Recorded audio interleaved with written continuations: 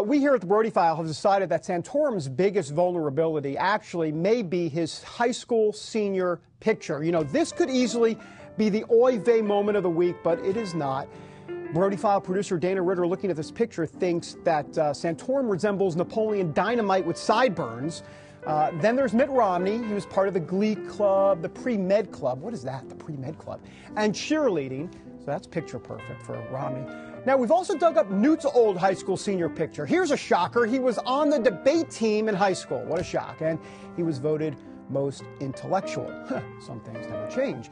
And then, of course, we have Ron Paul. Did you know he was a track star in high school? True. Student council president as well. And he still holds the record. It's a school record for the number of times he actually said the word liberty the most times in one school year.